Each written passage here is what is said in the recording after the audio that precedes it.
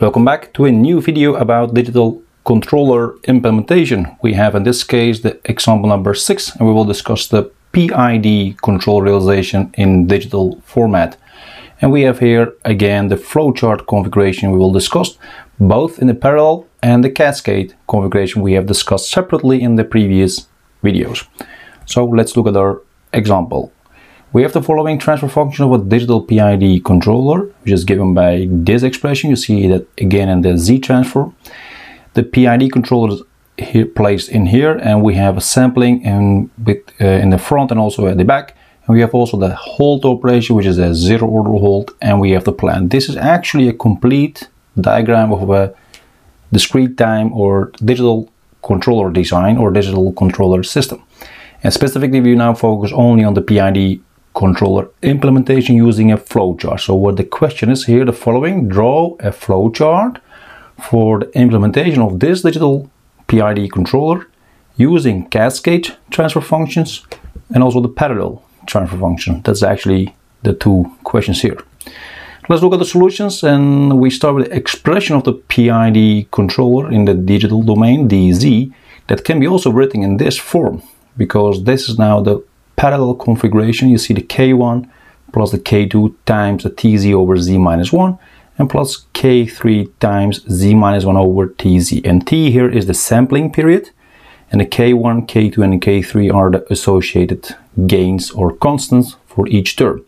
Actually, you can see that this is a P part of the design or the controller. This is the integral part and this is the derivative part. You can see that clearly when you convert the Z to the S domain when you look at the tables. Now we can also write it like this by combining these three terms using the common denominators. You have this expression, and you now combine them together, you add them up, you have this expression. You see it is a second order system. Now we can again work it out by collecting, or first working out the parentheses and collecting the terms with the Z squared and also with the Z and also the constant. We have now this expression. When you now divide by T, which is our sampling period, this will go, you lose here the square, you will have here over 2 over T, you will lose this T here and you will get 2K3 over T. And you also get it over T here, but you lose this T here. So what's the reason for doing this? I would like to compare this expression to the given expression here later, and this expression will be used for the parallel configuration. So when you move on, you can also do the following. You divide the numerator and the denominator by Z squared. So you will lose this will be 1, this will be Z to the power minus 1, this will be then Z to the power minus 2. That's shown here. And this is, when you work it out, it will be Z squared minus Z. That will be then 1 minus Z to the power minus 1. Now you can now see this and also compare it with that one, and you can now work it towards the flowchart we need. The Cascade configuration first. The Cascade configuration, we start with our transfer function. We already worked out this parentheses, so you see the Z squared minus Z. And also parentheses here in the numerator are worked out. When you now divide by the Z squared, you get this expression. And the general second order transfer function we have discussed for the Cascade transfer function, you can see that also in the previous videos, is this. We can see the coefficients C0, C1 and C2 and D1 and D2. So we have 5 coefficients. Also the gain K, which is in this case 56.3. So looking at this, what we have for our PID controller is the C is 1, and C0 is 1, C1 is minus 1.531, etc. You just follow the coefficients, and also the K is given, and D itself is minus 1, but D2 is 0 because there is no Z to the power minus 2 in the denominator. And when you look at the general expression, you see what the C0 is, C1 is, and C2 is. D1 itself is also known, and D2 is also known looking at the flowchart. So we have now our expression here. So in general, this is now the second order Cascade configuration. You see the gain and also the other gain elements and also the delays. Now, when you now place the K's and the C's and the D's here, and also the values we have just determined, we have these values. But we already know that this is 0, so there is no connection here. and this is a -1, so with this negative feedback you could actually just a +1 here. This is a 1, so just a wire, so you can actually simplify this. So you get now this format. So you see this is just a wire. This is actually also a connection, which is just a wire, but then a plus here. So remember, this is an open circuit, so there's no connection. And there will be now the following values here. So this is the simplified form. Now, looking now at the parallel configuration, again, remembering that this is the expression for the parallel configuration. You see the 3 terms. Now, the parallel configuration will be used by making use of the first order transfer functions. So this is the first order transfer function.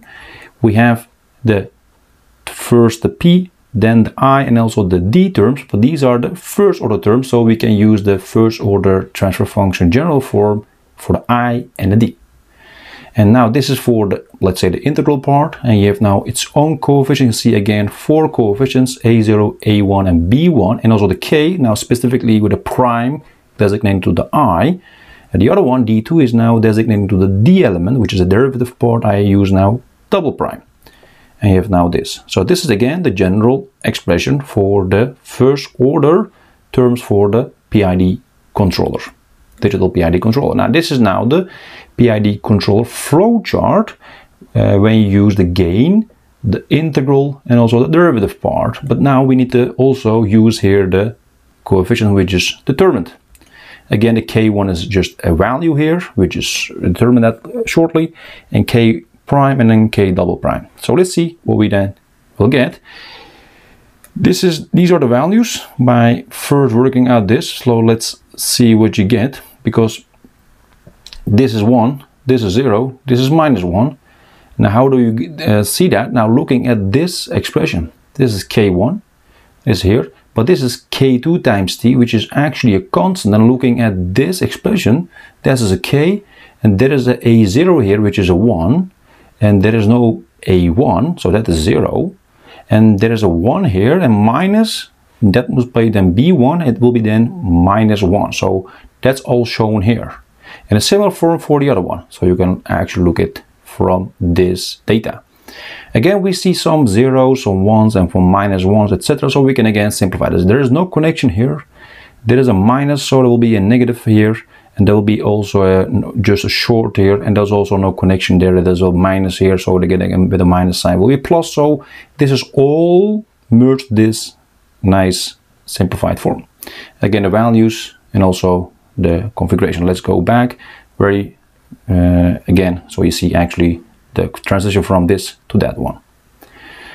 So moving on to the actual transfer function we have. After partial fraction expansion, I have discussed this in great detail in example number 5.